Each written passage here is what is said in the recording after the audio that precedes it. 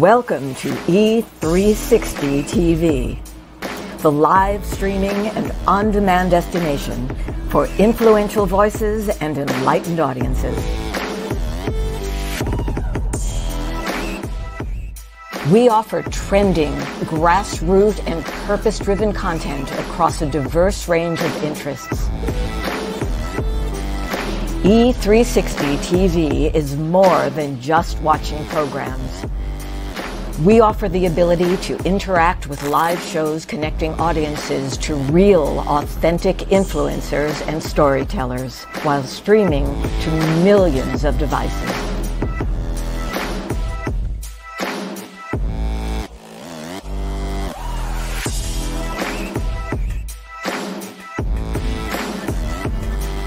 Real experiences. Raw conversations. One destination for it all. E360 TV.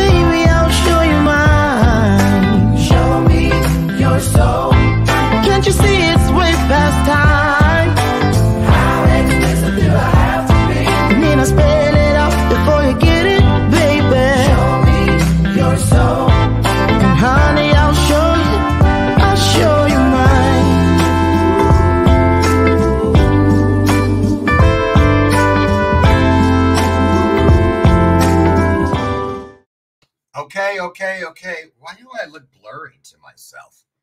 I'm going to wait till it comes on the other monitor. Good morning to you. There, I'm clear again. How's everybody doing? Welcome to today's installment of Bathrobe Moments. I'm your host, Lauren Michaels Harris, and I'm so excited about what we've got in store for you today.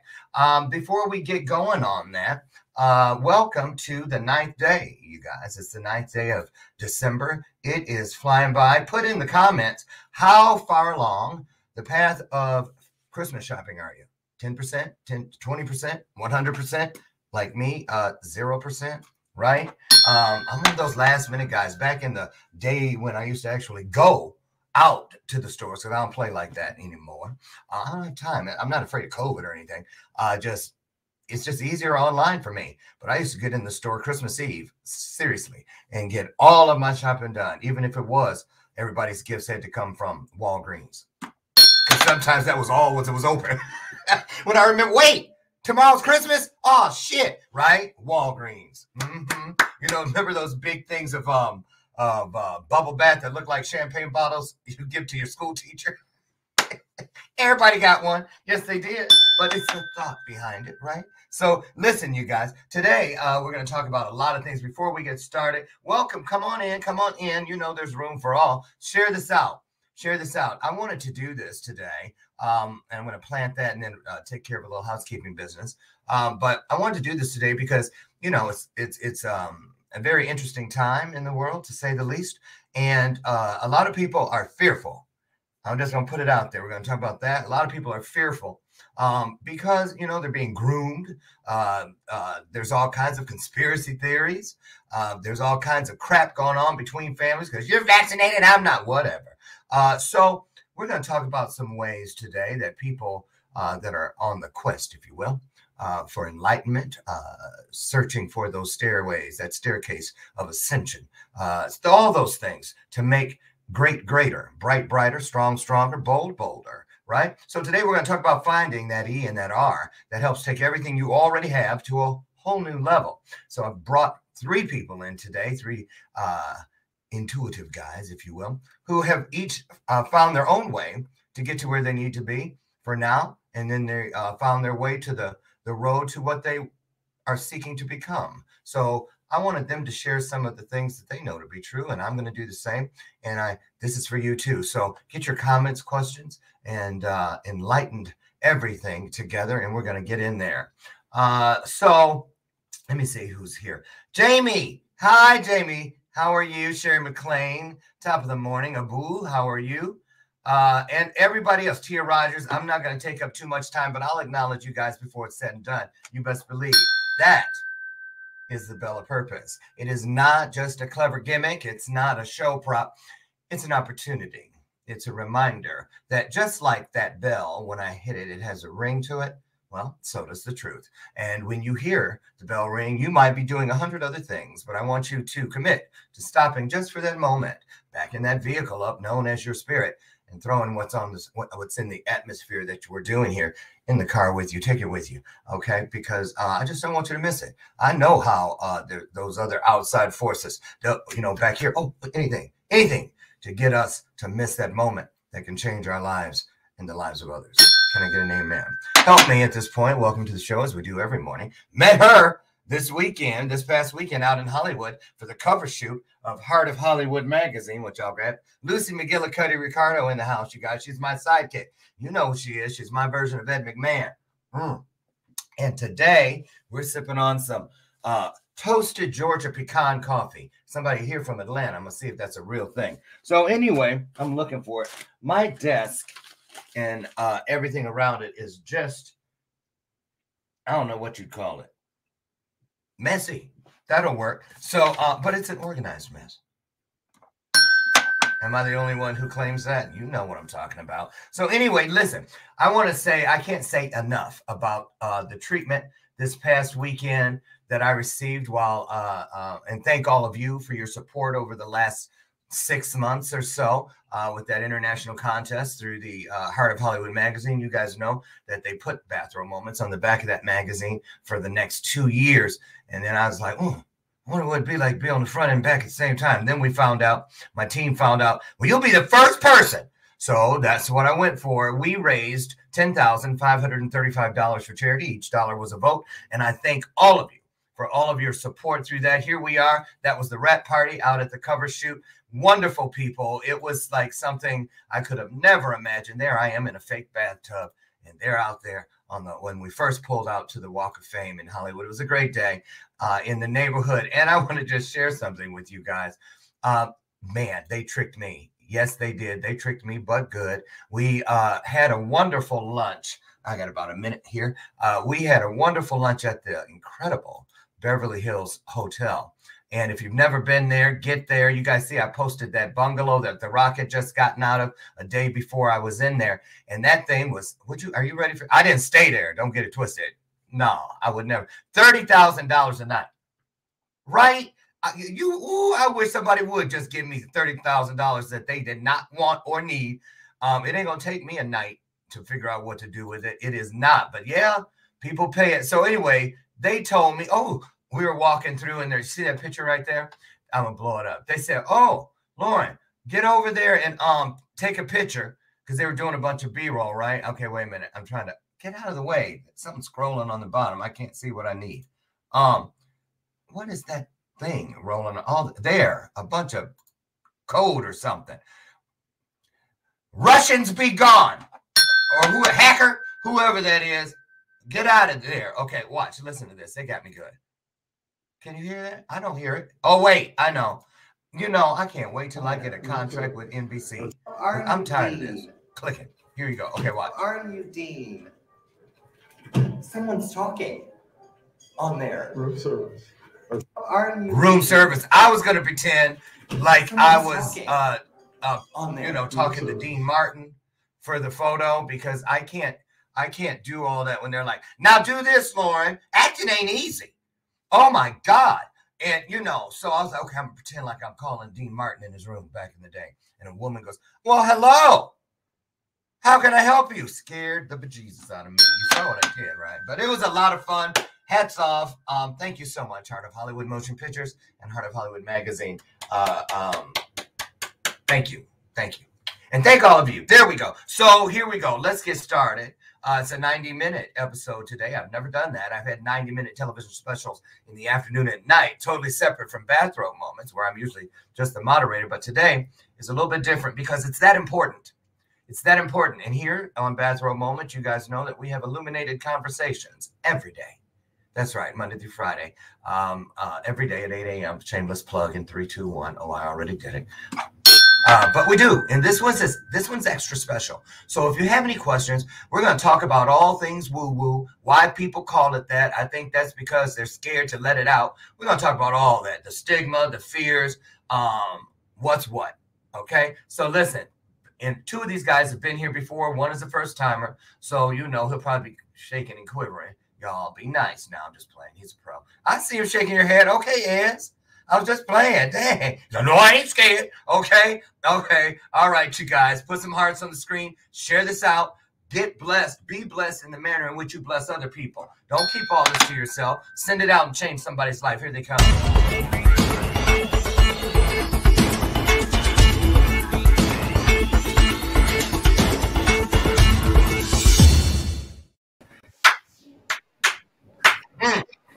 Okay. What's up? Welcome. Aloha. Hello. Howdy. Okay. So I already see Ez and Lane. They like their fashion. Jesse clearly don't give a shit. I'm just playing. I'm just playing. You're like me. Just give me a t-shirt and I'm good. Welcome, gentlemen. How you doing today? I'm rolling. Yeah. Oh, that was almost like a little choir. Everybody almost did the same thing. Why don't we start with Amazing. Lane Balone? Lane Balone. Did you ever get called Lane Baloney? Yeah, when I was younger. I know. Well, Yeah. well, that was yesterday. You were younger yesterday. Yeah. Well, when I was way younger. Oh, Yeah. okay. Because I would actually there was a point where I was called that until it stopped bothering me, and then no one ever called it me again. Right, because it wasn't fun. It ain't fun. Yeah, it was like, it doesn't rub them the wrong way anymore. Right. Yeah. Right. So, Lane, you tell me that you're in Colorado Springs, Colorado today, headed off to the Atlanta area tomorrow to be with Jesse T. I think it's his birthday or something you said. So tell everybody a little bit about yourself. What brings you here? Yeah. I'm ready to have a beautiful conversation today. I know all 3 of you on different levels and in different ways. And I know that today we're going to extract some playful authenticity and share a really powerful, beautiful message for the world. And we live in an interesting time. So I think all of our lives and our experience are going to be able to contribute to something beautiful today. Awesome. Thank you. I agree. Let's go to Ez. Ez, tell everybody what your name really sounds like, and then explain about this Ben in the middle, Ernst. Because Ben, I know I read a book where the guy was like some kind of guru, and his name was something Ben something. Okay. So I think there's something behind that Ben. Go ahead, put it up. Absolutely. So the name's Ezriah Ben Ernst. I was born Ezriah Derek Ernst Albert, and Ernst is my father's name. So Ezriah is a Hebrew name, and Ben connotates son. So it's to honor my father. So Ezriah Ben Ernst, son of Ernst. Yeah. Oh, so are you Hebrew? I was practicing. I'm just a being at this point. Yeah. You're just okay. You were practicing. Yeah. Okay, we were all okay. And you are actually today in Tulum, Mexico, correct? Absolutely. Is that where you live, or you're on vacation or something? I live a vacation here at this point. So this is home for me. I went and closed a bunch of circuits between Hawaii and California and the States, and so this is now home. Happy to say. Hawaii and California. Spoiled much? You can say. Why did you pick Minot? North Dakota or someplace. That was next on my list, but I just happened to end up in Tulum, and so I figured I'll wait. Next life for North Dakota. Yeah. Right. Who doesn't? Sioux Okay. Falls is calling. I know. Right. Listen, we're really happy you're here. Thank you for joining us.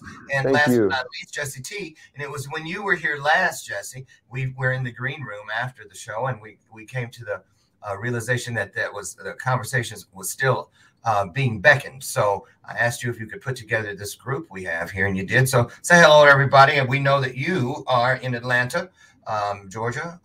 So tell us a little bit about what you hope for today. I just hope to show up in love and in truth, have a little bit of fun, play a little bit, be of service, and connect with my brothers on a deeper level. That's awesome. That's awesome. So everybody, we're going to get started. I'm going to ask you one more time, call to action at this point, simply because I already know when I was beginning my quest, not beginning it, when I was consciously beginning it, because I was beginning it when it began, but consciously doing those things, moving those, playing the shell game, if you will, with what is greater than. There were all kinds of things in all directions, from top to bottom, bottom to top, side to side, side to side, corner to corner, and corner to corner. Some of them were meant for me, some were not. And then there was all those things that fell in between. So there is a real thing called as a quest. But, most people, a lot of people, most of us at one point or another have been fearful of looking around corners, peeking under the bed, walking through that tunnel. So I wanted to just talk about the things that people fear most. So I pulled up something really quickly. I knew this. It's in my opener for my coaching program. The number one fear in most people is public speaking, right? But I'm like, okay, what happened to snakes, right?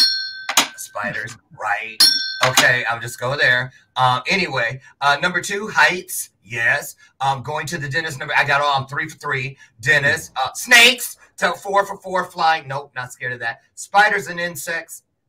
Not really. And I don't even kill them anymore. I respect them and I get them and let them out. And if they keep, I do warn them though. If you come over here with the wrong mindset, I'm gonna have to send you to the light. Turn and go.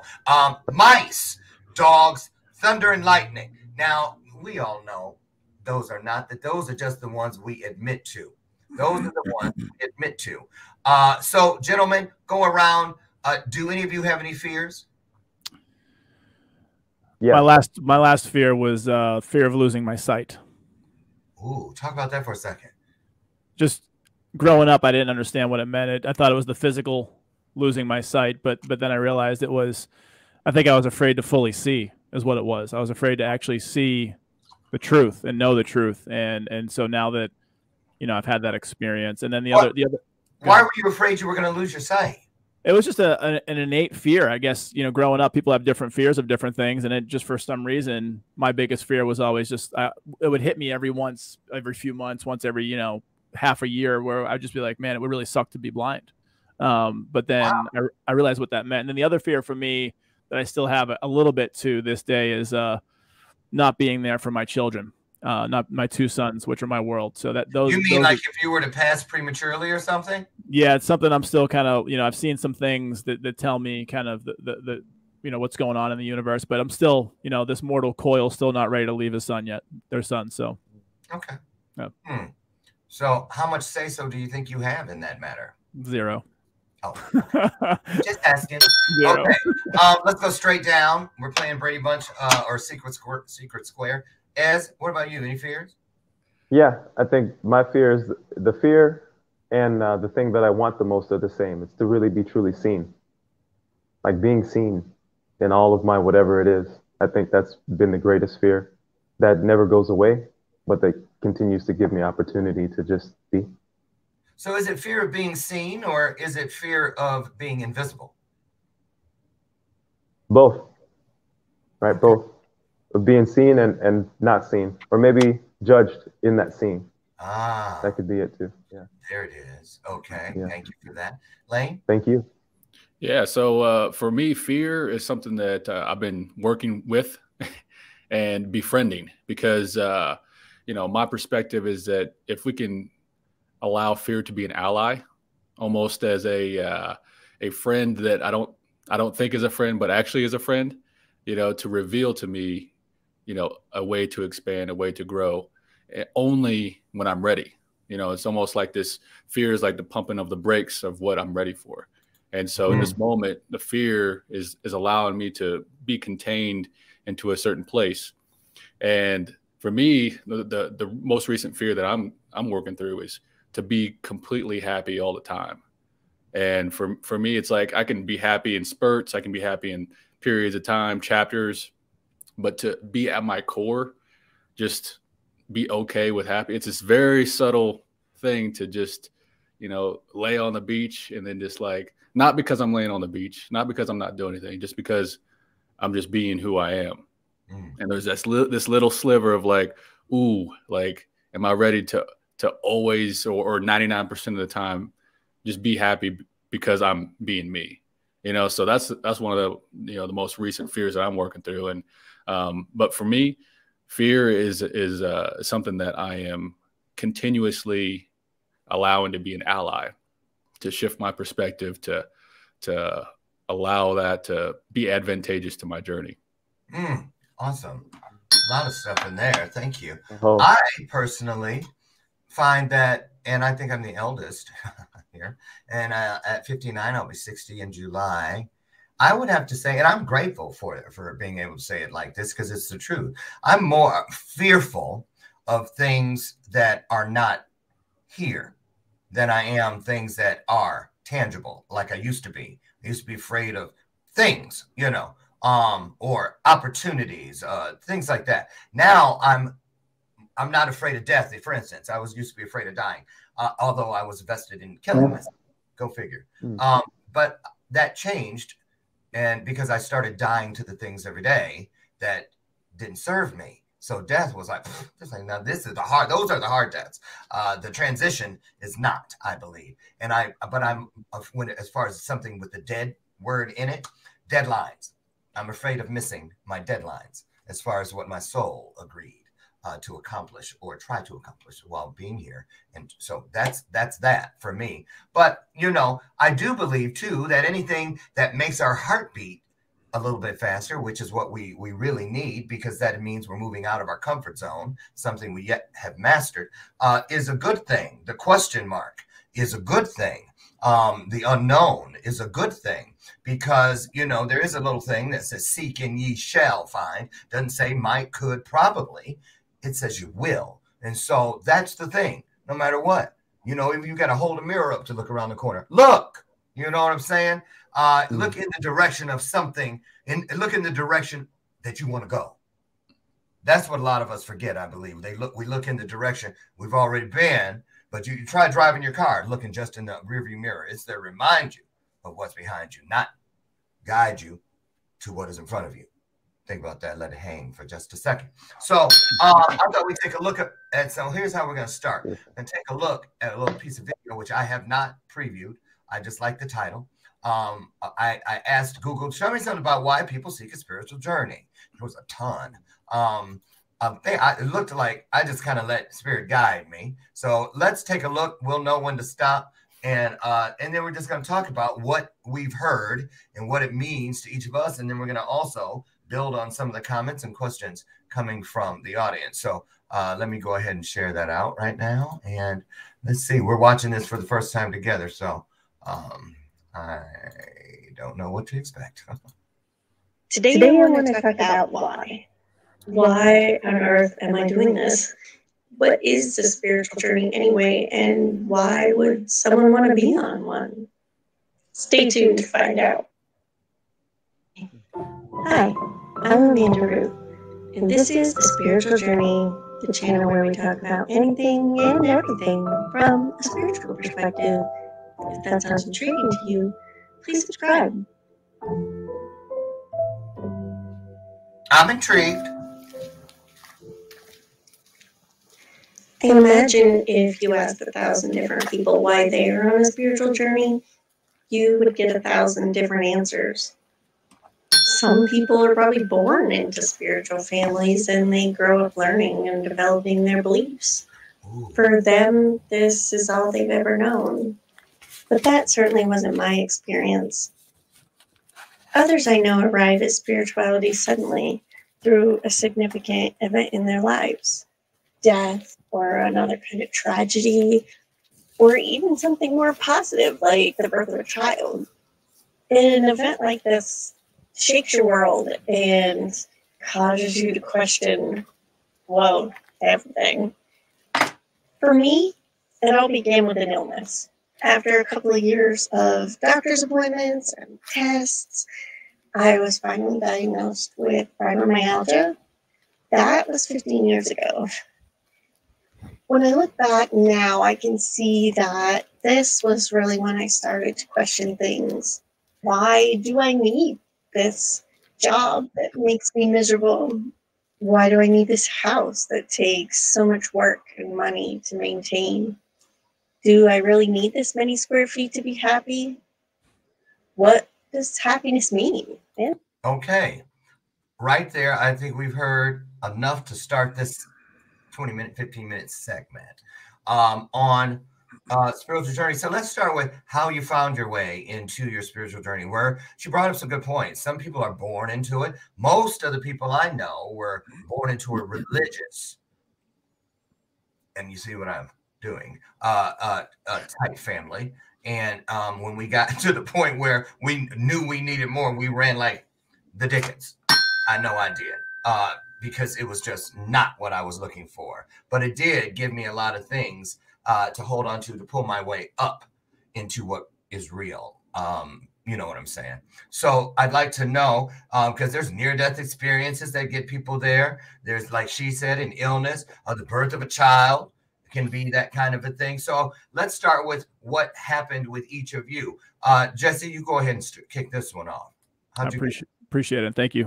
You know, for me, it's been a lifelong initiation of unbelievable events, and the road is coming back to remembering who I am and knowing, you know, what I've always been meant to do. And it took, you know, I'll be 40 in a couple weeks.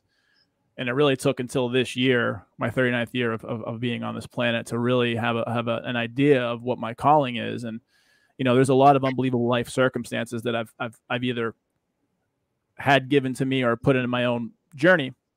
And we talked about a little bit of this, but some of the cliff notes are, you know, growing up a poor kid, growing up, you know, with a single mom, growing up, you know, with a dad that was a heroin addict for many years and a drug addict for 30 years of his life before he cleaned up, and, you know, being bullied physically, beat up for years, getting my ass kicked in the mean streets of Boston. And these things were happening for me.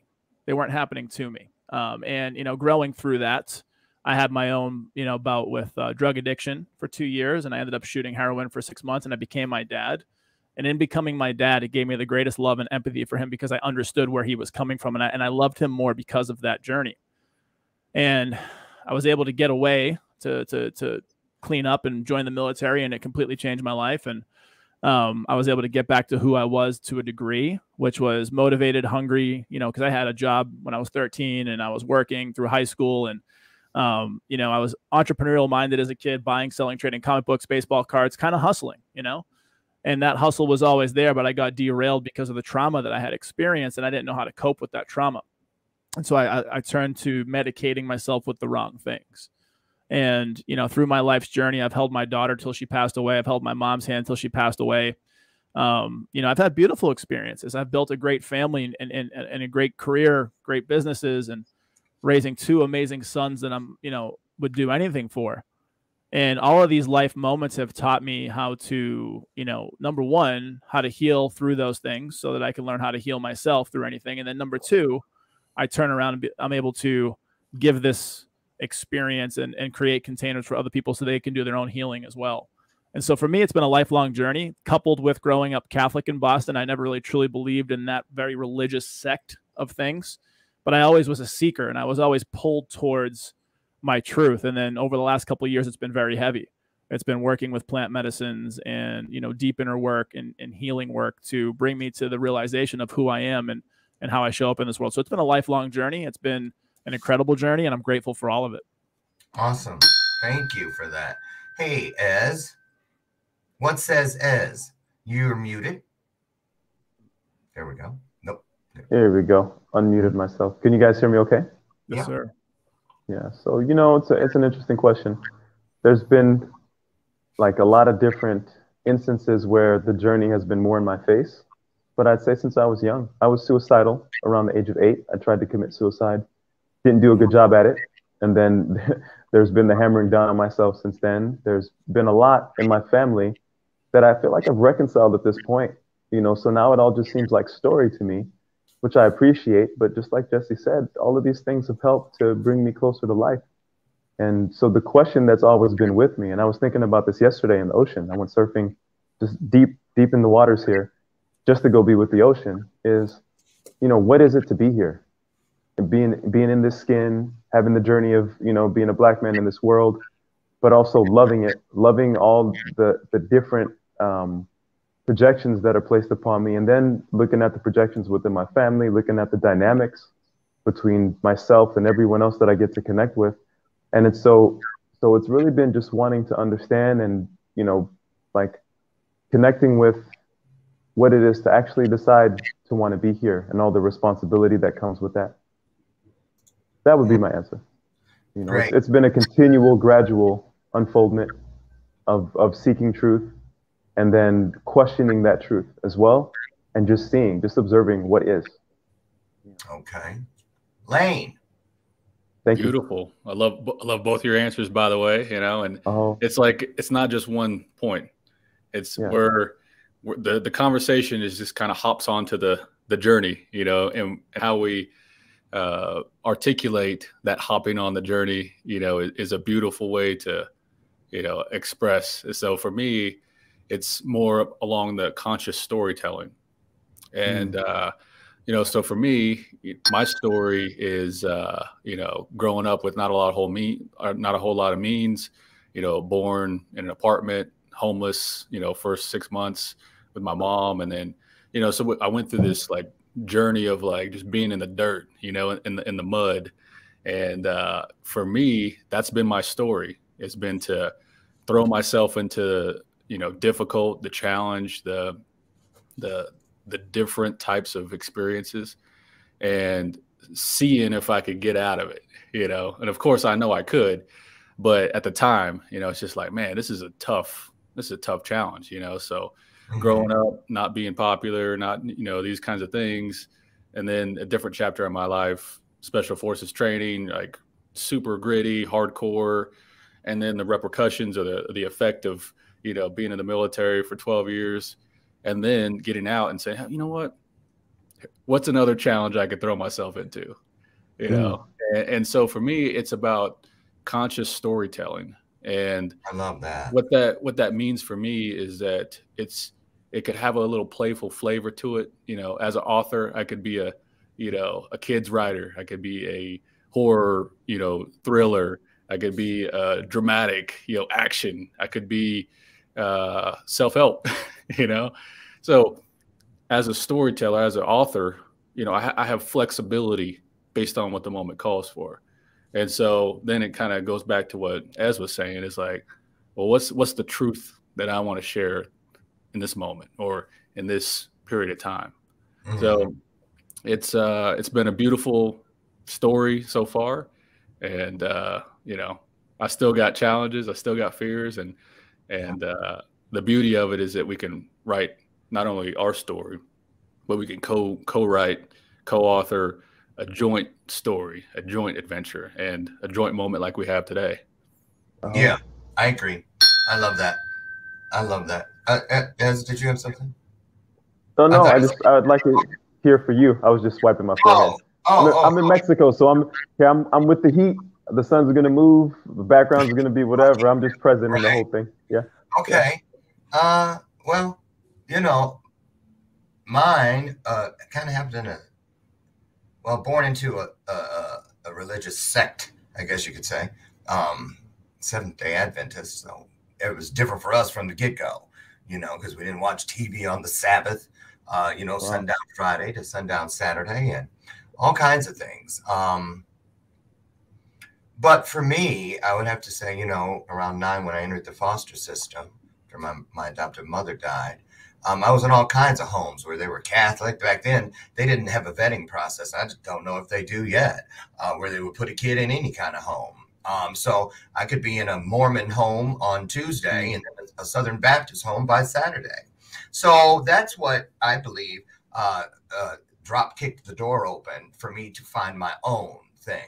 That is where my spirit's hand was grabbed by the hand of what is spirit. And so that's where I began the road of understanding the oneness, is how I first was told. So that was it for me. And it's changed continually. And I hope that it does continue to change continually, because I have more say-so in it now. And that's when it got really good to me. That's the ooey gooey chewy center of that spiritual Tootsie Pop. So that's my answer. So I wanted to ask, I think this is interesting. Each of us, if you go back to the beginning, what did you refer to, if anything? What was your name for the ultimate being? God, whatever. And what is it today? Start with you, Lane. I think growing up, I was Christian, and God was the term. Okay. And after a while, just started asking a lot of questions and really just sinking into a deep truth that I could feel within my bones in the deepest part of me. And I wasn't quite satisfied with that, and the description or the articulation or the definition. And so that was part of my journey for sure. And nowadays, it's just, I leave it loose. There's probably 7 or 8, but it's like about, I can like actually see like or feel my head just open of like, yeah, there's some words that I could use, but it's more of like a feeling and a vibe, and yeah, we could use some words, but for me, it's about that feeling of openness to be able to use whatever word is in the moment. So correct me if I'm wrong, or I'm just off a bit, but it kind of sounds like you refer to it as it presents itself. It's, by definition, if we were to define it, we would contain it. And so for me in the present moment, I'd rather not contain it. And then if the moment calls that I need to use a specific word, like the word will come for this particular moment. To fit the experience. And right now, I'm not saying a word. I'm trying to leave it as open as possible for anybody that's watching. Okay, because those words in often cases they represent symbols. And, and that's where a lot of people are captured away, they're swooped and carried off away from what they're actually looking for inside of those symbols. We'll get deeper into that later. Ez has something to say about that one because I can see it all. Beautiful.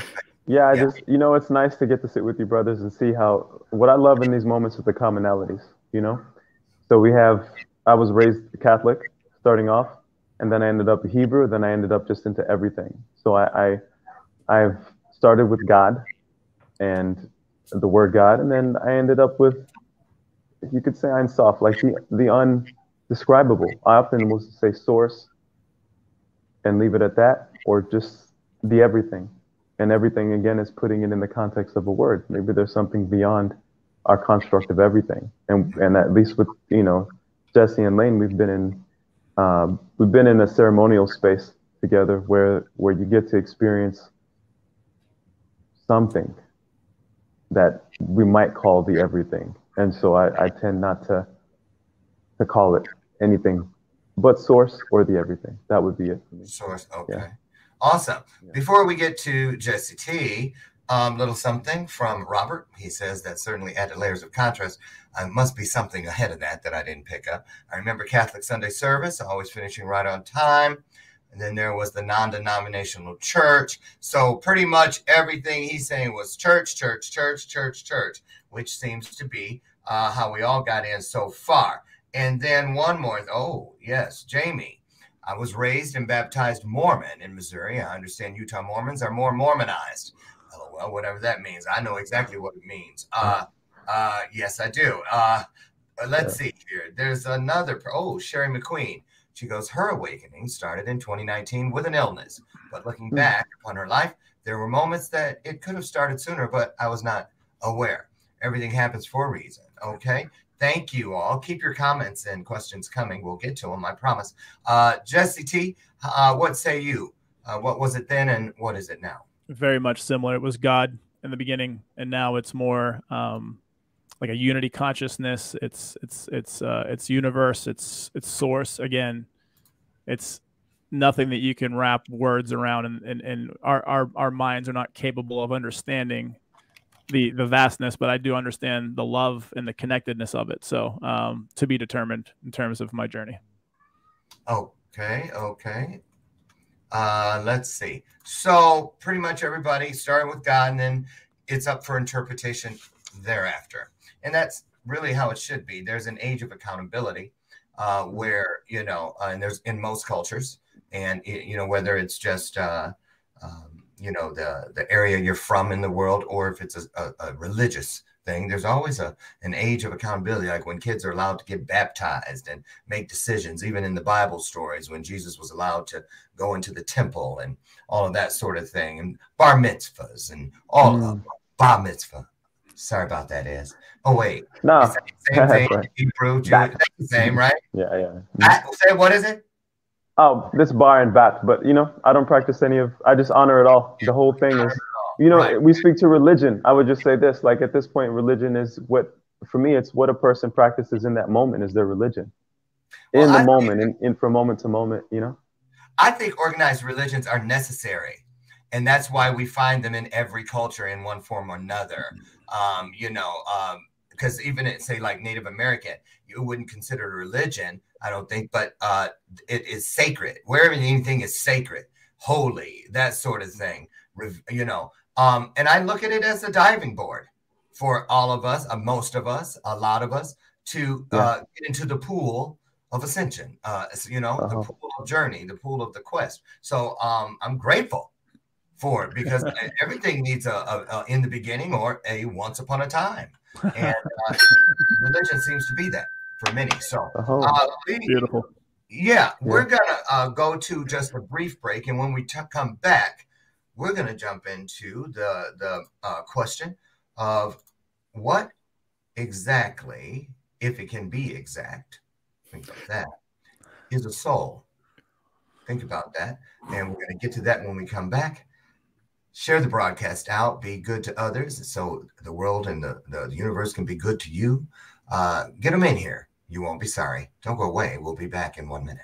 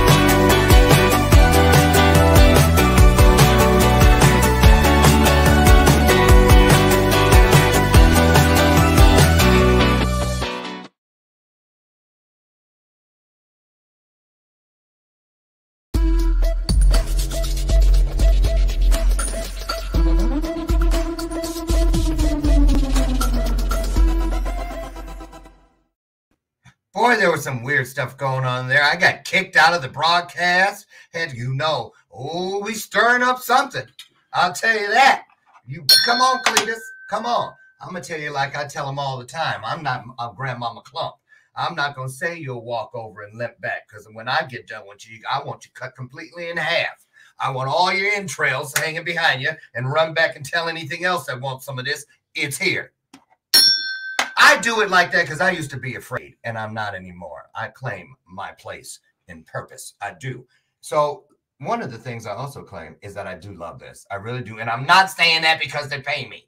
I already know. Everybody tell my family, I never saw it at your house. Well, don't mean it wasn't here. I love me some V8 because it helped me do better. I got rid of the Diet Coke and replaced it. It was not difficult at all. It was just a choice. Why did I choose? Easy, because it is 2 full servings of vegetables in every single can. It has 100% vegetable juice from concentrate. And guess what? The best part? Only 60 calories. Easy peasy to find. Simply head down the juice aisle in your local grocer. In my store, it's right next to the Kool-Aid boxes. V8, do yourself a favor. Don't say, I wish I would have had one. Manifest it and get one. That's what I say. V8, grab yours today. Okay, here they come. 1, 2, and 3. We're back, all in a different place. Now, we mixed it up. You can't hear me? Oh, I thought, see, okay, that was Zoom stuff. Like, I was like, don't tell me I did that whole product placement without being heard. So we were, before we went, we talked about a few things before we went to break, but I wanted, okay, I thought I got booted off again. See, we're talking about fears.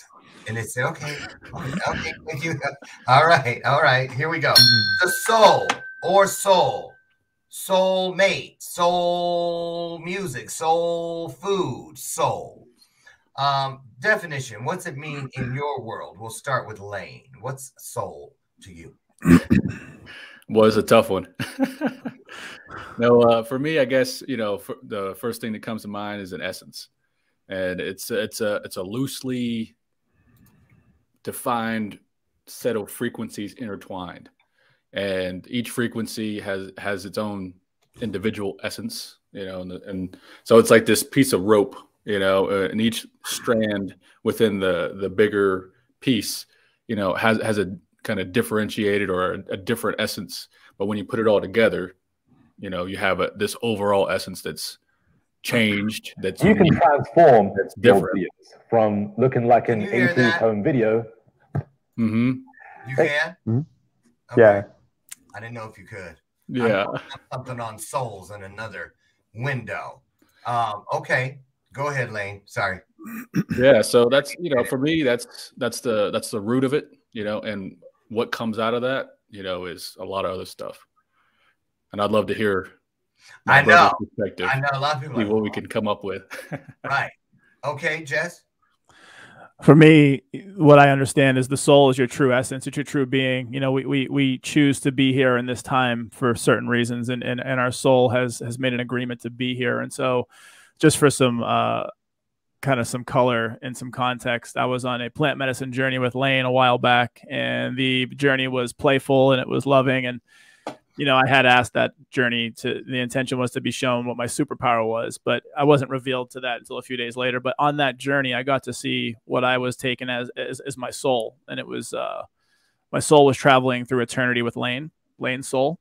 And I was wearing a golden headdress, and I really couldn't make out the rest of the body, but I was almost like the soul surfer over here with Ez, like I was traveling through the cosmos and I could see my soul. Shout out to Silver Surfer, one of my favorites. But anyway, mine too. I think that, like Lane said, it's a combination of all the goodness, and we come to this earth to learn lessons. Our soul wants to be here, and I also believe our soul has, eons of life to it. I don't think it's just one and done. I think we move on and we do something else from here, and we reincarnate, and we have another experience, or we go somewhere else. So it's, again, loosely defined, but I am starting to learn more about it with my journey. Okay, there we go. 2 down, 1 to go. I'm loving your answers, brother. I feel, resonance with that. I think I would, and I think about this a lot, obviously. I would say it's an individuated, piece of a whole consciousness that dives into different mediums to have an experience of creating, co-creating, writing, as you say, Lane, experiencing reflecting, integrating, and unfolding in and on itself. And then it continues. So I look at this life as a gestation for the soul, nonstop gestation, hence the term doula. And I also would say I don't know at the same time. Okay. Those are my two one answer. Awesome. Yeah. It's so interesting how each person has their own, as it should be, because I believe our souls have a DNA, just like our bodies, our human form. But for me, soul is, I look at soul, my soul, as if it's the room that I possess inside the oneness. If the oneness were a home, if it were a hotel, my soul is one of the rooms within it. Or if it's a place, my soul is a neighborhood inside that world. So I just feel that, because I always feel like soul is what sends me the bat signal, known as intuition. It is that it's like one ringy ding. It's the operator. Can I connect you? So it's the thing where I stop because of my own human limitations or frailties. It continues. Those things that I can drag all the way up to as close as I can get to the finish line, even if I'm 10 million miles away from the finish line or 10 centimeters, it can pick up whatever it is and bring it right over to me. So soul is what I believe I co-author through. I believe that what is greater than is who I co-author with.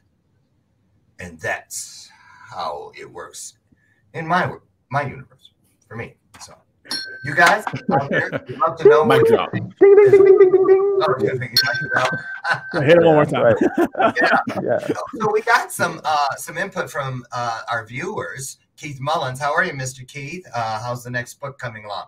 And Keith, is it okay if I share? No, if you want to share what you texted me yesterday, go ahead, because I believe it's going to tie in with something we either have already talked about or will be talking about, Keith. So I'm going to ask you permission. He says, our soul, to me, is our ethereal being. It comes to the form we now have when it is called to help others through their journey. Okay, yes, you can. Keith just told me yesterday, and we do a little bit of work together from time to time, that he was just diagnosed, I think, kidney cancer. And so, Keith, as we talk about, because sometimes when our mortality is challenged, it's really a door, trauma. I've never had experienced a trauma that didn't have a doggy door where a future blessing was born into the process of becoming at the same time. So it's never about just one thing. So, Keith, I'm glad you're here. And we're going to, if anything resonates or anything you feel like you're being, shown that you want to share, please do so.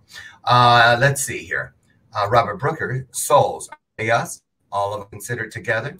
Guys, what do you think about what Robert said? I think the beauty of what Ez was saying about I don't know is that it balances the definitiveness of an answer while also remaining open to something more, so yeah, I think everybody's definition will be slightly different, and how to articulate that, is just it's the beauty of our individual journey. All four of us here have slightly different answers, but there's also a core, resemblance of, familiarity, and yeah. I agree. From one of the viewers, Jamie, very interesting. Thank you for this, Jamie Lane. In regards to religion, spirituality, and alike, we are so removed from nature. We rely on buildings for food in lieu of land. We rely on governing body to dictate our finances, for example. We rely on made-up rules for the greedy and have stopped thinking for ourselves. In short, the closer we get to nature, the closer we shall get to our divine selves, our souls. We get to know ourselves and fall in love. Once we love ourselves, then we may give and love others. Gotta ring the bell. 3 on that one. Beautiful. That 3-ringer. What say you all? How do you feel about what Jamie said? She's speaking from her truth, and she's speaking to some eternal truths there. I mean, nature is nurture, and if you get into nature, you will be nurtured. And much like my brother Ez, we have so many things in common. My soul belongs to the ocean, and I grew up in Boston on the ocean, and I always grew up wanting to surf. And you can't surf in Boston because the waves are too small. But like for me, I always knew my soul was called there because it brought me to peace. It brought me to center. It brought me to my true essence, which is love. And much like Lane and Ez know, because they've been on journeys with me or facilitated journeys with me, or, you know, for me, you know, my true essence is love, and to be love and receive love. And that is something that you can find in nature, whether it's the forest, the mountains, you know, the deserts, the oceans. There's something very, you realize in a beautiful way, honestly, how much you really don't matter. Like the world's going to go on without you, and the world is this big, beautiful place. And yes, you have your time and your part, but at the end of the day, you just got to do the best you can while you're here and move on. And the world will teach you that. Nice. I agree. I agree. Now, sometimes,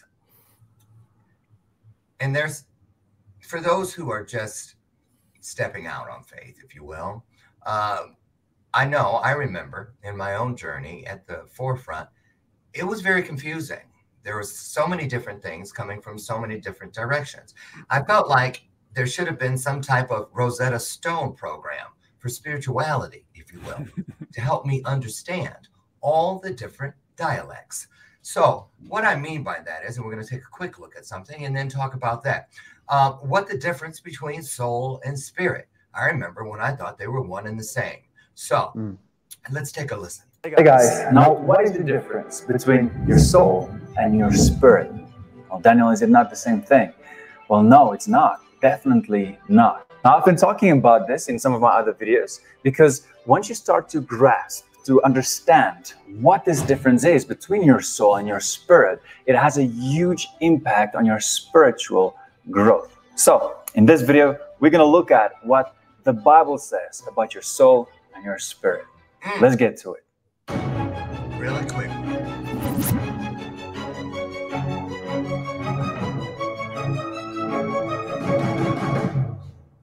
Now, just very quick, if it's your first time here on my channel, I'm Daniel Moritz, and welcome to DLM. Free plug. If you haven't yet, consider subscribing and also clicking that notification bell so you won't miss any of the next videos. Now, the Bible is very clear. There's a huge difference between your soul and your spirit, and you need to know what that is. Hebrews 4 verse 12. Okay, so there we go. Soul and spirit go straight to Christianity. The reason I pulled that one up because it was top ranked in Google when I posed the question. So what does that mean, that it goes straight to organized religion? Now, I'm going to tell you, I love the Bible. It's one of the greatest storybooks ever written.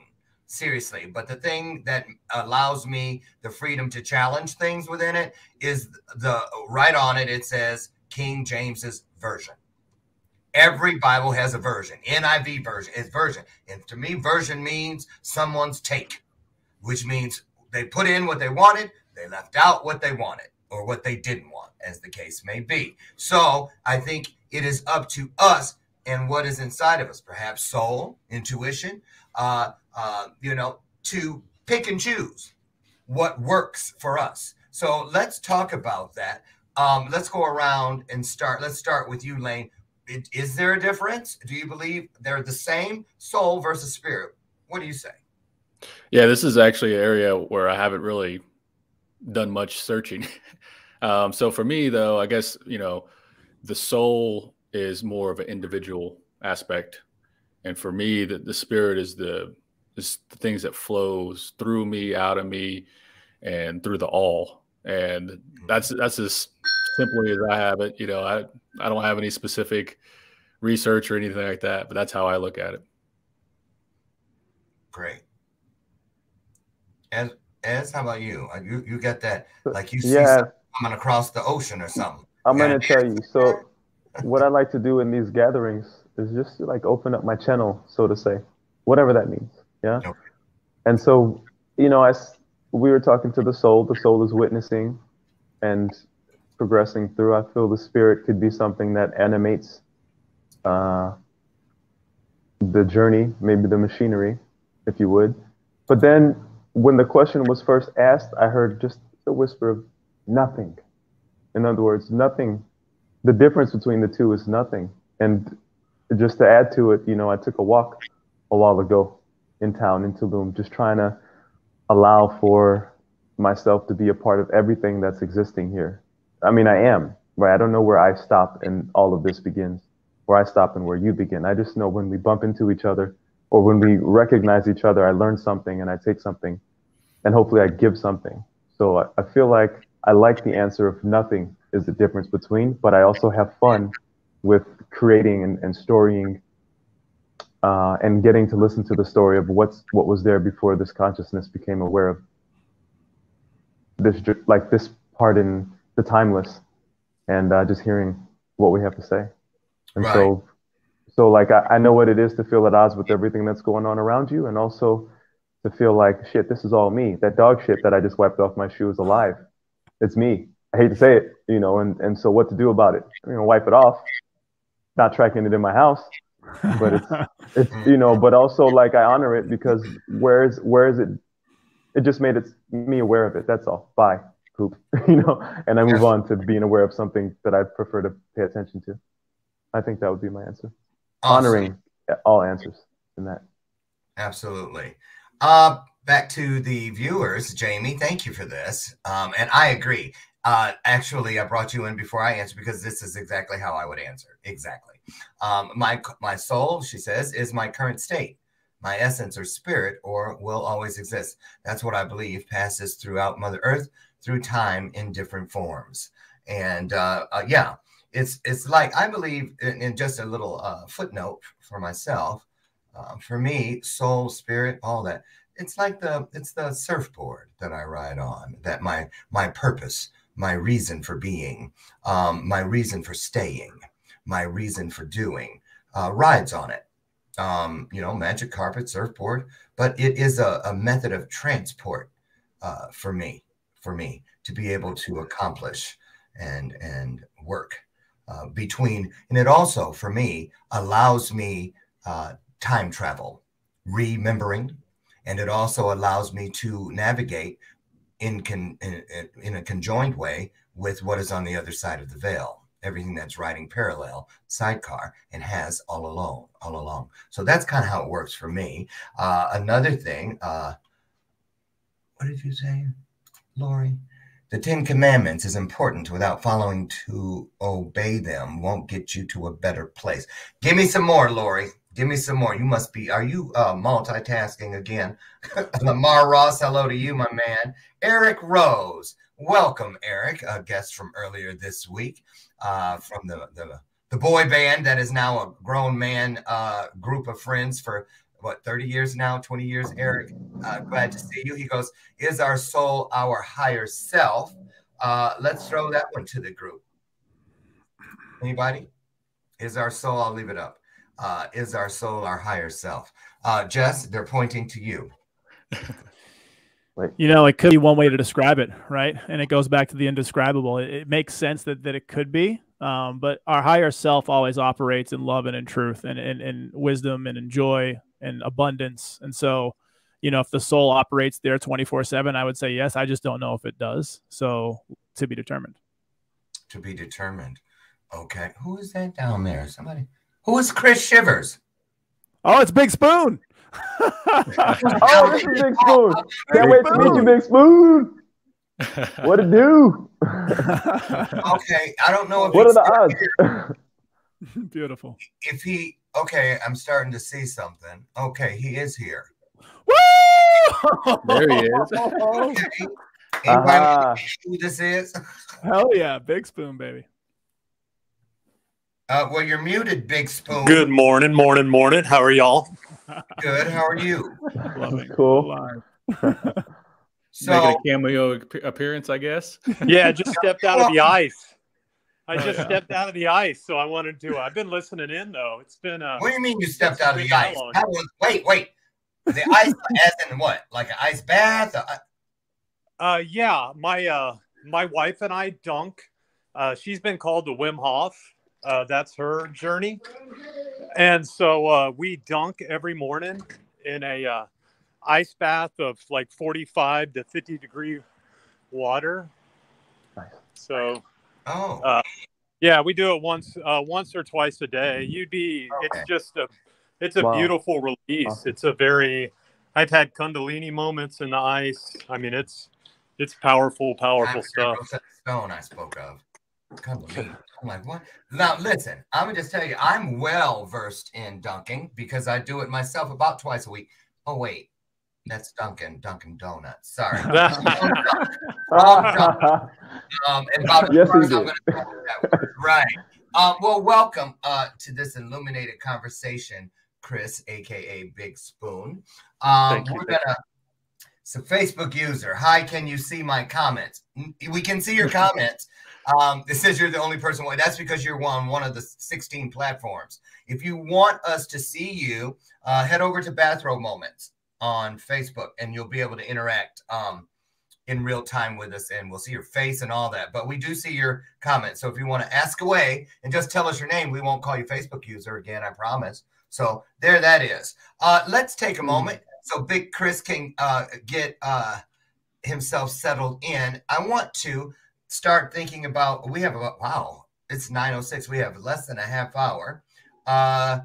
Let's go into this one, because this is a good one. It's controversial to some people, but that's why we're here. We're going to, for a second here, go into, well, it's been alluded to here. I think Jess said that he took a, wait, I wrote it down. Plant medicine journey.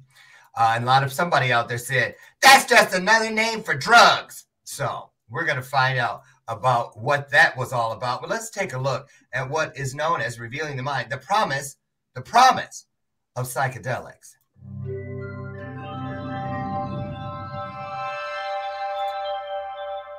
This ought to be good. Taking LSD was a profound experience. One of the most important things in my life. It reinforced my sense of what was important, Steve Jobs. LSD wanted to tell me something.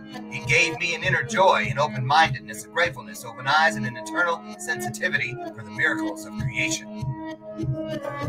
George Harrison says, it was fantastic. I felt in love, not with anything or anybody in particular, but with everything. And then it's a very salutary thing, salutary, to realize that somebody tell me what that means. 12th grade education. All of your conceptual reality gets jerked away, and there are things in your mind that have in no way been suggested to you. Jack Nicholson. I'm glad I had the experience. It taught me what the mind is capable of. Oh, some expansion. Welcome, everyone. I'm Emily Sinead, tonight's moderator. You just saw these quotes from these noted actors, musicians, authors, and scientists, and they all credit psychedelics with providing them profound insights, really life-changing insights. And as Oliver Sacks said, he once wrote that psychedelics revealed to him what the mind is capable of. And in fact, that's the definition of psychedelics, the modern definition, meaning mind or soul revealing. Well, these chemicals have actually been part of the human story for much longer than recent times, way before scientists elucidated their chemical structures or even named them. So tonight, before we meet our panelists and get into the discussion, let's get a little introduction to this long, strange trip.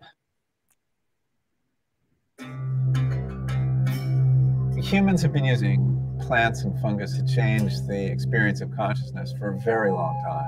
9,000-year-old cave paintings depict rituals with psychedelic mushrooms. Psychedelics are often used in religious ceremonies as sacraments or for divination and healing. It wasn't until the mid-20th century that science got with the program. Early psychedelics research transformed neuroscience. We began treating 5 patients for 26 days. In clinical trials, psychedelics like LSD showed extraordinary potential. It's an important drug in treatment of mental and emotional disorders.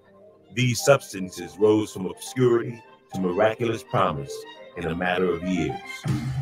Dangerous and deadly. Disastrous consequences. All of a sudden, there are these scare stories in the media. Bizarre fatal accident, permanent brain damage, Hyped by the government. There's propaganda. suicide, chromosomal abnormality. Psychedelics were soon perceived as a threat to public safety and global stability. It's a very dangerous drug. President Nixon went to the Narcotics Bureau today to sign a drug bill. And by the early 70s, essentially the research has stopped. The golden age of psychedelic science was over. But this story began in 1943. A young Swiss chemist named Albert Hofmann is working at a pharmaceutical company in Switzerland, tasked with formulating a new stimulant. Okay, 1943, it got its, boom, punted right into mainstream world. So who here, by a show of hands, has had a psychedelic, we won't say trip because we're not at a Jerry Garcia concert, but I have been there on the chairs doing the bear dance, trust, and in the sick tent. So raise your hands if you've been on the psychedelic journey. Is Chris frozen? Yeah, there he is. Lying, Chris. I can look at that beard and know you probably on one right now. I mean, I guess technically I am in a microdosing protocol, so technically I am. See? So there you go. There you go. Yeah. So, okay. Did everyone raise their hand? Ezra, did you? We raised both hands. I raised 2 hands, and my toes are raised as well. So. Okay, so how many people, just so you know, when you first tried it, was it just to get high? Was it just on a trip? Were you partying? To be honest, because I'm 59, so yeah. Spiritualism wasn't even really a thing when I did it. We were at a rave. My first was an initiation for me. Yeah. Was it what? It was an initiation the first time I tried it with ayahuasca and washuma. What? So it wasn't recreational, so to say. My first time trying any psychedelic wasn't recreational. And what was it? What form was it in for you, Ez? It was in a ceremonial space on the island of Hawaii. Was it a micro dot? What was it? A drop? Wasn't a micro. No, it was in the form of a drink. It was a drink. Yes. Okay. Yes. Lane? Yeah, so my journey brought me down to Peru, and wachuma was my first experience, and it was in a very sacred ceremonial setting, very beautiful, and that's where I was called, and that's how I began that aspect of my journey. What is what that word you said? Wachuma? Yeah, it's San Pedro, which is also what it's called. San Pedro. It's a South American cactus, and in the Andean culture, they use San Pedro ceremonially. The equivalent of the North American is peyote. Okay, Chris. They're different, but they're similar. Okay, I'm sorry, Chris. Now I'm not aware that I dropped anything. I might have had a gummy yesterday, but I doubt if it's still in my system. But what you're doing over there is kind of messing with my head. So quit jumping around. Look at the pretty colors.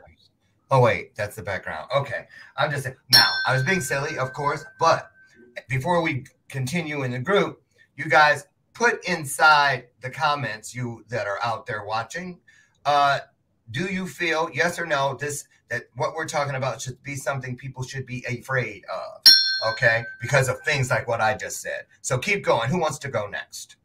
I'll go. My experience was different. I did use hallucinogenics recreationally. I was called to, and I didn't know I was called to it at the time, obviously. I hadn't progressed that far, but I was called to LSD at a young age. At 13, 14, we started experimenting and would weekly journey. It was all it was not intentional. It was about who could catch the greatest tracers on a cigarette or, have the best story to tell when they came back. But I was never drawn to anything other than that in cannabis. So I never was drawn to anything else. And then wasn't comfortable exploring that until Lane exposed it to me again this past year. And we did a very intentional psilocybin journey in Colorado. I'm a veteran as well. My PTSD stems from finding my brother dead, not from a veteran related thing. And if I get emotional, it's cool. It's part of me. So I'm glad if I do. And so my journey took me there, and that's what kind of kicked the door open. And then from intentional, and I spent 3 weeks in Peru with ayahuasca, and then went to Cusco and spent time with San Pedro, and it changed me. I mean, it fundamentally has reprogrammed who I am, what I am. Just to even be able to feel the emotion in me now. The Marine Corps turned off my emotion. They wanted me to be a killer, even though I wasn't. Society told me that I needed to be this guy that I was supposed to be, this strong protector, and that I wasn't allowed to show emotion, and I wasn't allowed to tear up when that shit just stirred up in me because I'm so passionate.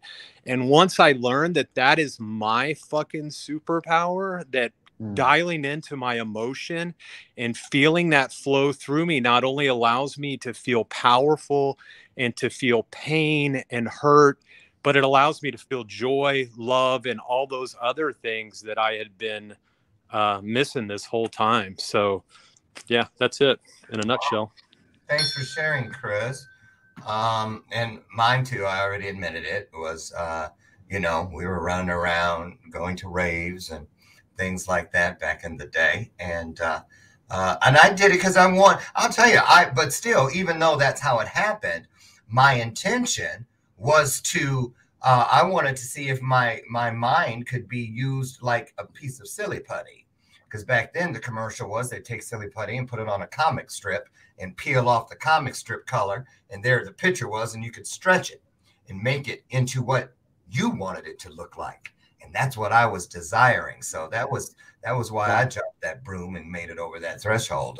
Today, it's a different story, a different intention. But nonetheless, the bridge, I look at it all as a bridge to something that I have a birthright to. Because if there's a way for me to get there, then why wouldn't I want to go?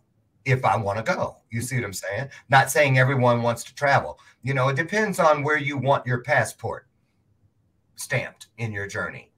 You see what I'm saying? That's how I look at it. That's how I look at it. I'm allowed to go to any country I want to. So, can we speak of judgment real quick? Judgment? Judgment, yeah. Judgment / stigma? Yeah. So just real quick, I think, you know, the quotes at the beginning of that video were from famous people, innovators, creators, all these kinds of things that we all respect. And the people that we respect, or at least to a certain degree, has something to say about it. And a lot of times when we bring up this subject, judgment automatically like becomes this very fervent energy to like point that like, hey, this is bad. And so I think what we're doing here is being able to remove the stigma, soften up the conversation to allow, like, you know what, if there's thousands of veterans, there's thousands of people, famous people, creators, storytellers, innovators, and these are like good people that are having these experiences, and scientific research is being conducted, anecdotal experiences are being shared. So it's like, okay, we have all this stuff. Now let's take a look from an unbiased and just hold off on judgment. Let's just assume that if all of these good people are having these amazing experiences, what could be behind it? What could be the thing that we could remove the judgment from to say, you know what, maybe that's things like wild and I can't handle it, or maybe it's something like that. But being able to remove the judgment, I think, you know, is something that this conversation is absolutely doing. And I think that we're doing it more by having all these different aspects of the world, research, anecdotal, healing, all these things. Okay. Yeah, to that point, I want to jump in because I shared when I came on, and everybody knows this part of my story, but I shot heroin for 6 months. So I was a junkie, like I was doing drugs, and I was trying to cover up that pain through the wrong, you know, methods. And so there was a time when I was younger, I was like 18, 19, I did mushrooms once, didn't really even feel anything, was probably so closed down, you know, trying to protect myself that like I wasn't even open to the experience. And then I did a summer with ecstasy, which the main component in ecstasy is MDMA, which is used in clinical settings to these days to help with so many healings. But I did a summer with ecstasy, and so I was using those, you know, things as drugs. And then fast forward, you know, 20 years, And when I sat with mushrooms again for the first time in a ceremonial, intentional way, it completely changed my life forever. And it started me on this healing journey that I've been on, and absolutely has changed me. So I think we have to look at it from, these are tools. I believe it's, I call it divine technology. These are teacher plans that have been given to us, but they're tools. And like anything else, it's the intention behind it. Do you want to create healing and change? Do you want to find some insights? Do you want to have a relationship better with yourself, with others? Do you want to connect with God, spirit? Yes, you can do that.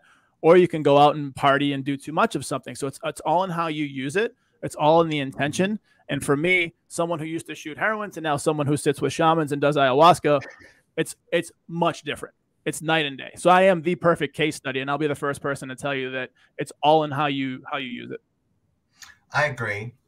Now I want to say, throw something in, and then we're going to hit a couple comments, two really powerful ones actually. But the reason I am very careful about it now, I've just been on one of those journeys, and it was a mushroom thing. It was this summer. I flew all the way to Utah for this, and it was interesting. However, I will say this. I've seen people who, and you're right, Lane, about the judgy thing, and I'm trying not to be that way, but I'm like this. If people don't want, when they give you something to talk about, if they don't want to talk about it, they shouldn't do it. But I've seen people, there are people, just like in anything, that let's just say, I've seen people go into these journeys, come out. They went in before the training wheels were off. I think you have to my opinion is you have to grow and evolve to a certain place where you're using it and setting the right intention, because the setting intention is only half of it, in my opinion. That's the pulling back, the drawing back of the bow to release the arrow. And I would do it personally. The reason I chose the journey was so that I might be able to release some arrows that have been in my quill for a while, some quills that have been in there, that I want to get out there, and to open myself up for what I need to receive so that I can catch some arrows right out, more about my superpowers, that sort of thing. That's how I look at it. But I've seen people who come out and they want you to sit at their feet practically. They start talking in a different way, but things don't match. You know what I mean? You're like, wait a minute, you're the one. And I'll just say this. I saw this happen with a person. Let's say, I don't remember exactly what month it was, but it was like a 4 month difference. They went from that and sit at my feet and let me bless you, child, to finding themselves in a wooded area with a gun in their mouth and a noose around their neck. So that put me off a little bit. So I just want to ask this. Let's throw this out. Yeah, about how people should go about this. What is there a handbook? How do they know? Because some people are just, because somebody else is doing it, they want to do it too. Don't you feel that the soil within your mind has to be ready? It has to be tilled, fertilized, if you will, to be ready to plant those types of seeds?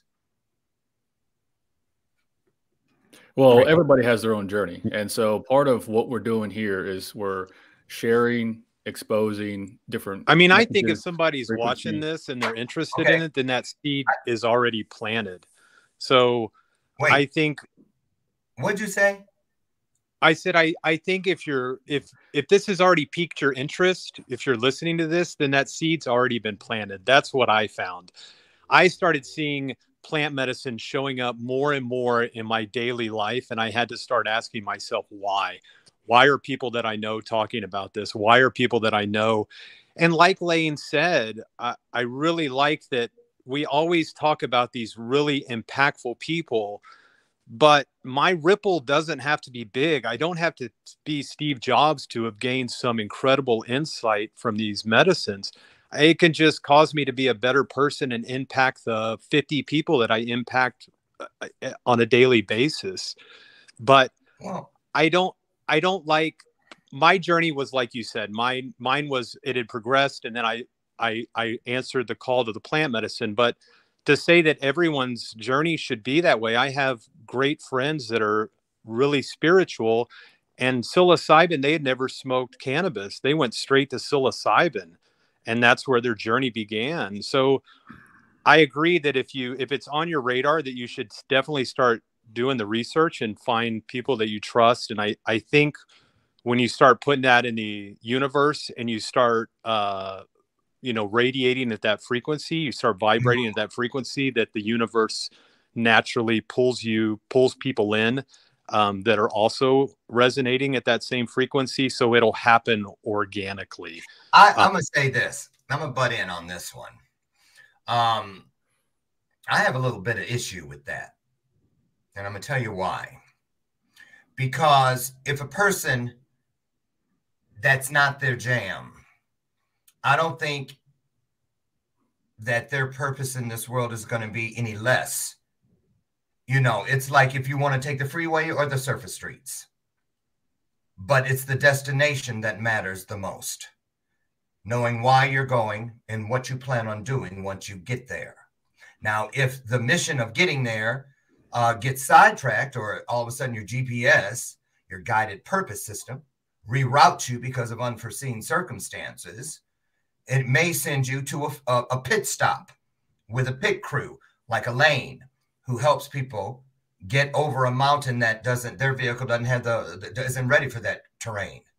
You see what I'm saying? They didn't bring an off-road vehicle, or they don't see theirs as one.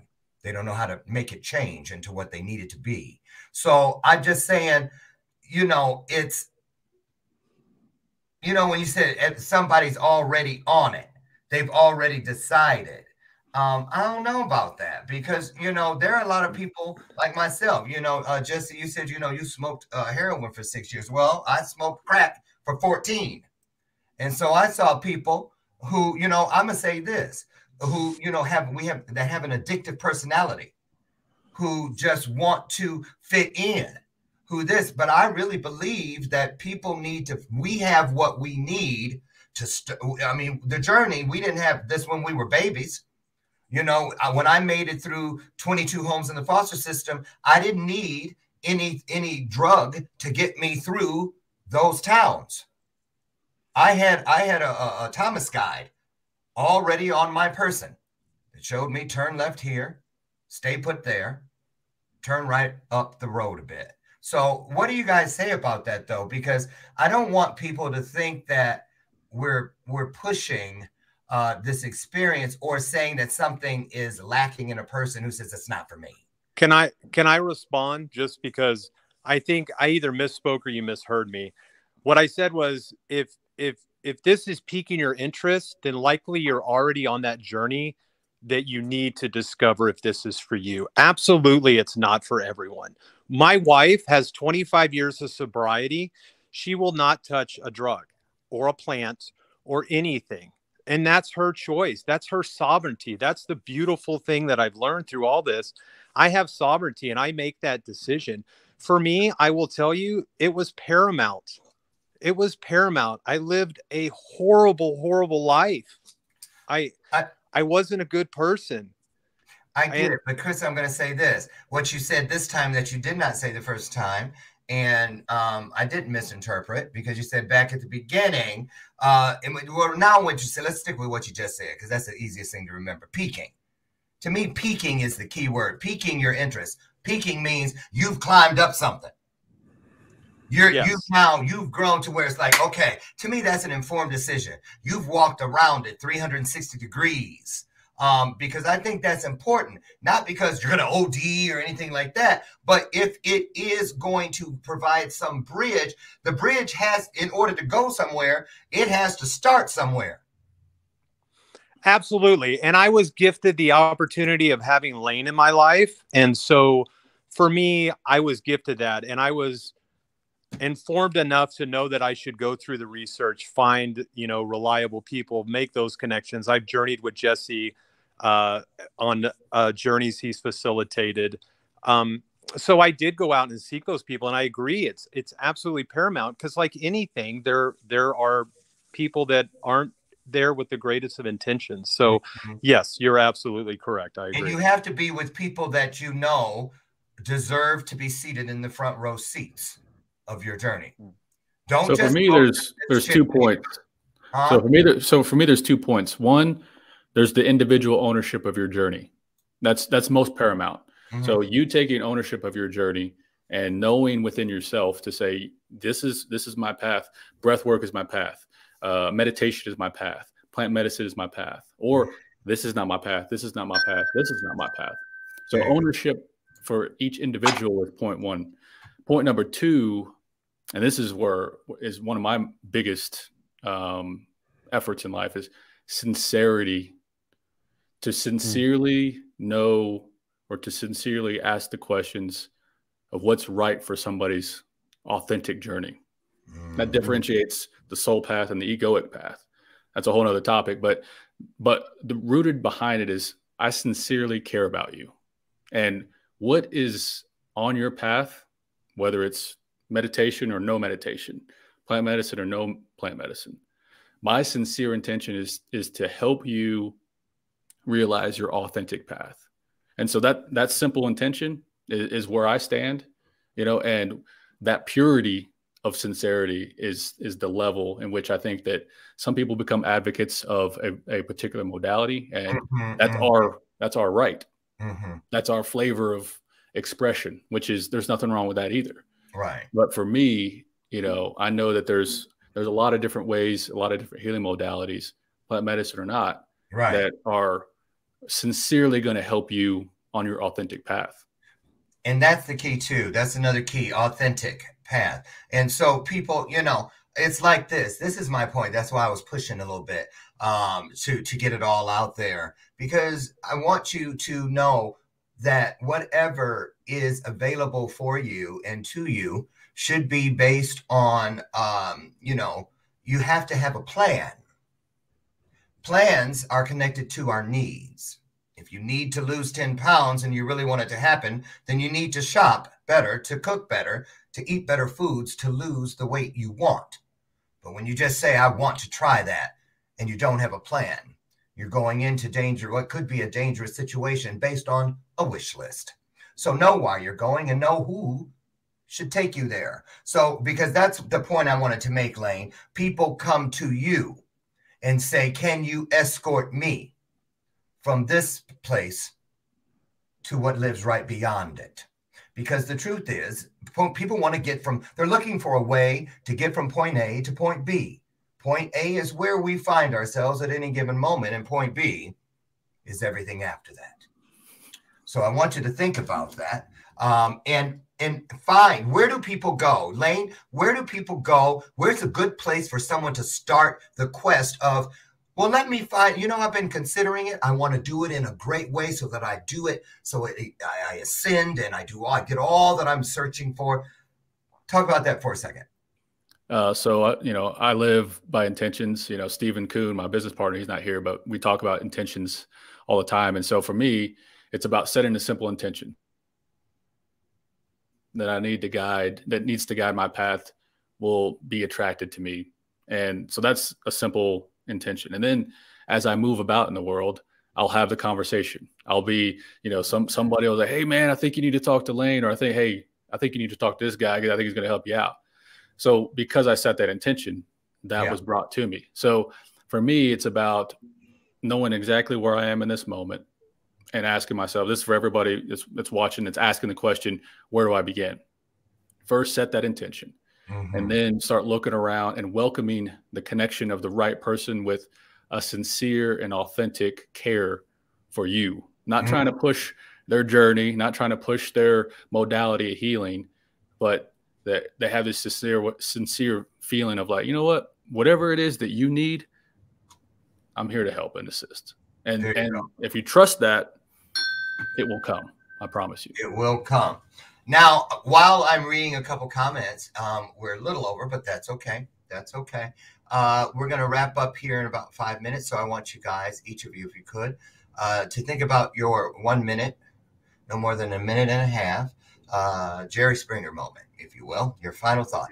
And let's put it like this. If out of everything we've discussed here today and those things that we didn't get to, if there was one thing you would want someone who really is seeking direction on all things we've spoken here today, what would you want them to remember above all else from today's time together? So while you're thinking on that, I'll get to this. Jamie says plants, not synthetics, emphasis on the not, align with the human genome. We have receptors and transmitters in our body that can be ignited via plants. This triggers our body's physiological processes, compounds that are able to do that without inhibiting functions. For example, side effects is not a drug. Plants are not drugs. The synthetics and dyes provided to us are. Our DNA is not made of dyes and bioengineered material. It is made of amino acids and proteins, which are responsible for enzymes. Wow. Jamie, you know a little something. Facebook user, you never gave me your name, so sorry. I don't mean to call you that, but I have no choice. Where'd you go? A lot of comments. Woo. Okay, here we go. Every time I did shrooms, LSD paper, gel tabs, dots, etc., was for recreation. But a few times I did feel connected to a higher consciousness on a few occasions. Did anyone else experience permagram, where you're tripping and you smile for hours and hours and eventually your face smile muscles hurt? Yes, that happened to me in Boston. It was a Cape Cod wedding weekend, and whoa, let's just say we crawled about a half a mile down the road and looking under every time we went forward, the ground turned into a glass ocean. So we were like, hey, that mermaid down there. Did you see that? There was a shipwreck back there. I mean, and it was every time somebody suggested something, we all saw it. It was incredible. That was way back in the day. So we're going to wrap up here. You guys, before we let the guys get started, I just want to thank you. I appreciate you. I thought this would be a great idea because in the secret chambers of my mind, in my spirit, I too have questions that, you know, I'm not going to trust just any old book, any old thing I can Google to lead me like I was led to Utah this summer. I wanted to pull into people that I trust to tell you whatever is on their spirit, on their heart. And that's exactly what happened. So I suggest you either line up with some of these guys. I'm going to put their links up as they give you their final thoughts. And just know that these are good, safe, reliable resources. And that's what matters first. So let's see. Let's start with Chris. You came in last. We'll let you go first. Yeah, I think for me, the plant medicine is like Lane said, it's another tool in my toolbox, with each plant providing a different insight or a different intention. Mm-hmm. It's not something I always use. I use a lot of other modalities. But I think there's something out there for everyone. I think there's something out there for everyone that they can find, that they can settle themselves, center themselves, and really just continue to spread the love and the light, because I believe that that's ultimately what we're here to do. And I 100% appreciate the time. I believe that everyone's a teacher. So thank you so much for taking the time to have me. And I love all of you guys. Thank you so much for providing a safe container to discuss. Thank you, Chris. And thank you for coming, when you did. You were meant to be here, clearly. So exactly what the moment called for. Exactly. And we'll have to have another one of these powwows and get you in from the very beginnings. But thank you so much. If you want to drop your connector where people that may want to continue the dialogue with you into the private chat, I'll get it out where they can get to it. So next we're going to go to Ez. Aloha, beautiful people. So, I've been listening, and really, when we're in these spaces, I like to try to listen with my heart as well and not lose reason. So I think we touched on a lot of really deep things that we could certainly go, further into. With this medicine, which I do serve, but I don't push on people, I like to say that you are the medicine. Like, this is just all of these things out here are just another aspect of self.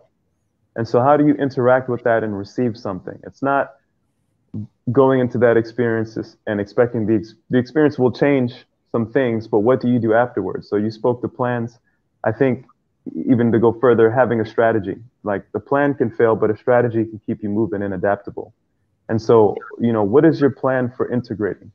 How much information are you willing to go? Ownership. that Lane spoke to, I think is really important. You know, this is an experience that's projecting from you. All of this is you. And so how do you account for that within yourself? And how do you have the dialogue, reckoning, and then what are you intending to take? So intention, ownership, strategy, integration, how do you digest it?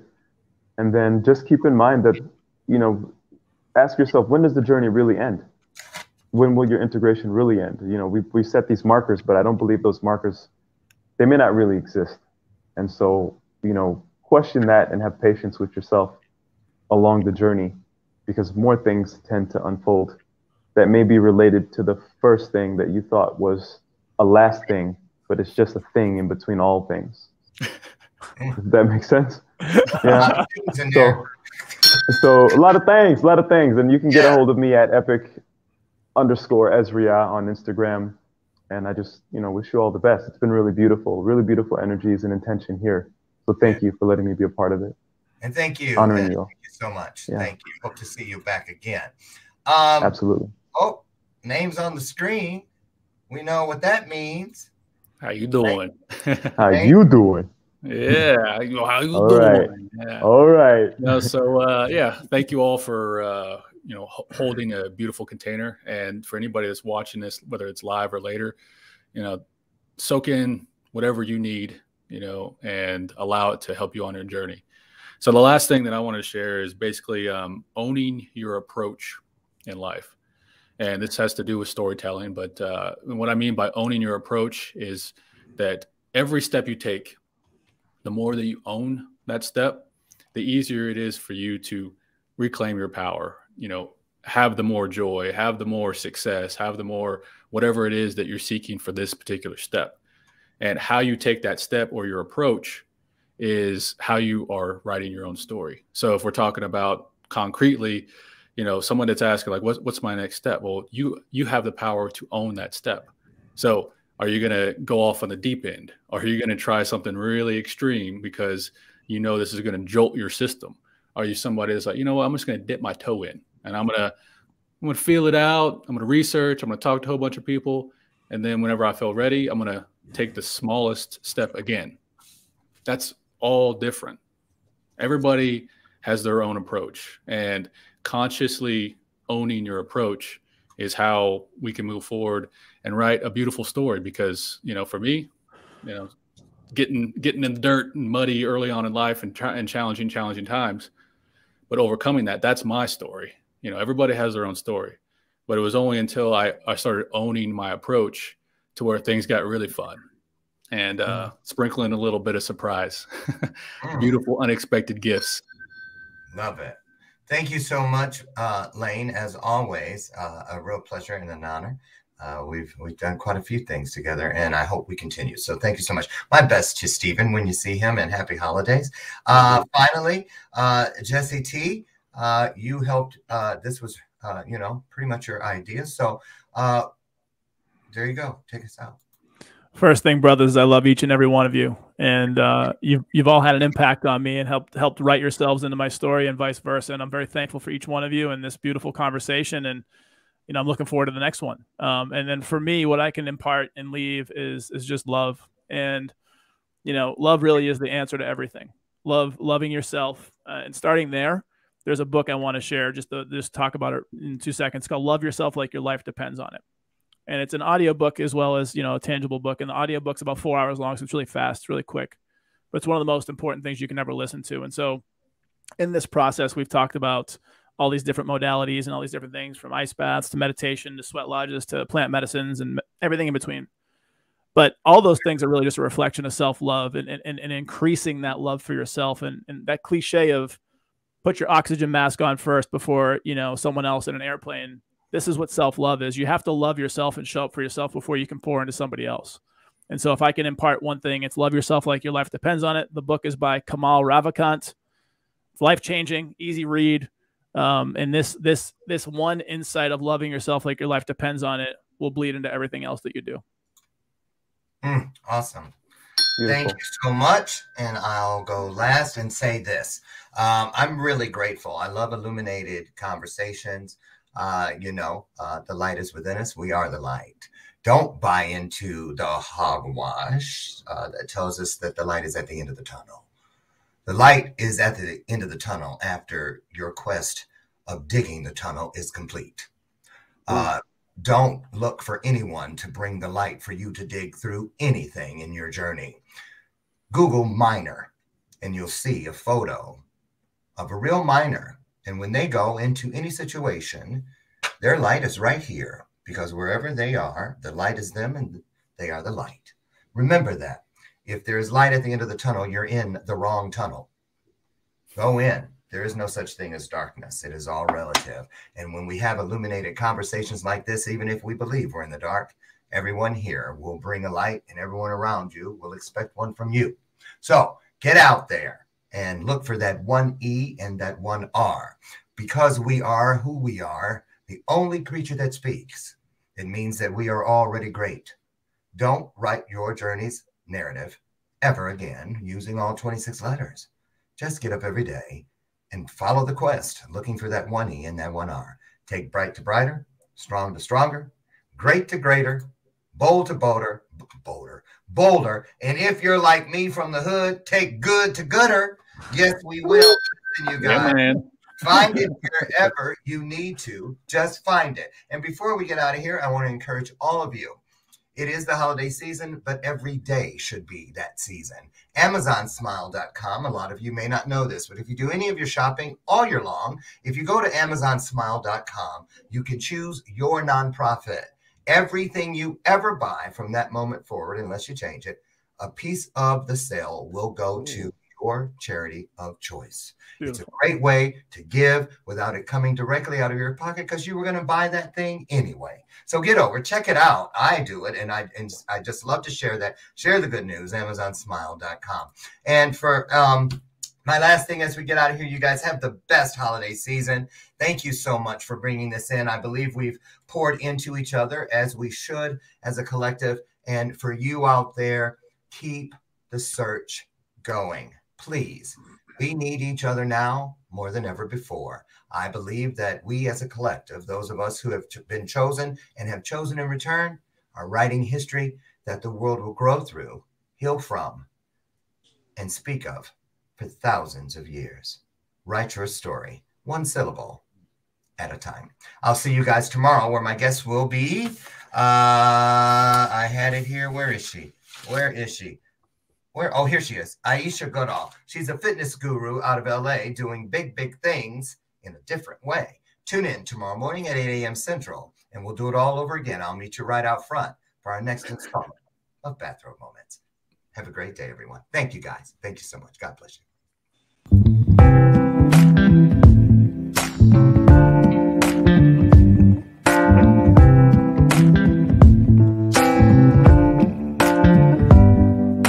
Show me your soul. Baby, I'll show you mine. Show me your soul. Honey, it's way past time. How expensive do I have to be? Need I spell it out before you get it, baby? Show me your soul. And honey, I'll show you.